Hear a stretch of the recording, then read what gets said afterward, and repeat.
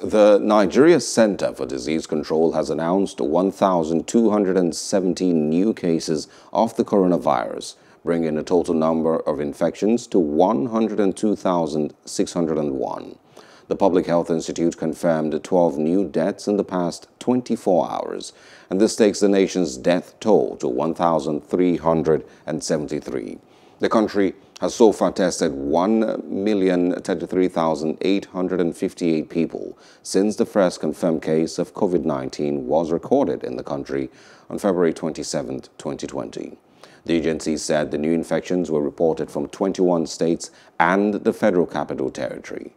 According to the breakdown released on Tuesday by health agencies, Lagos takes the lead with 435 infections, the FCT with 234, Oyo with 103, and Plateau State with 86.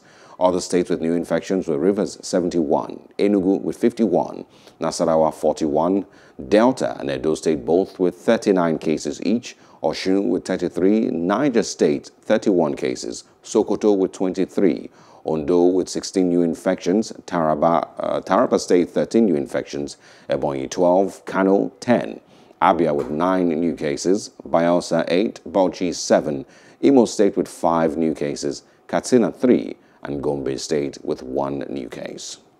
Hello, hope you enjoyed the news. Please do subscribe to our YouTube channel and don't forget to hit the notification button so you get notified about fresh news updates.